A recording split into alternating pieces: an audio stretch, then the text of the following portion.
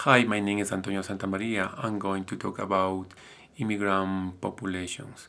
What problems immigrants overcome? Oh, in my opinion, they have to overcome a lot of problems. For example, they have to have a career, they have to have a place a special place where they live. Other problem is the language. I think that the people move other countries because they have to be better. They have to get a lot of money. Also, could be meeting with other families for studies, for works. I don't know what reason people move there.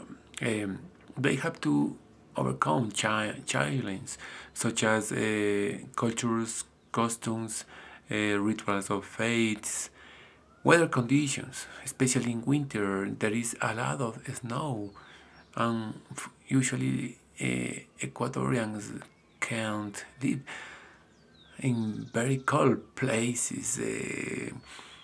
If you have to move other place, we have to know the new language. For example, China is number one in the world.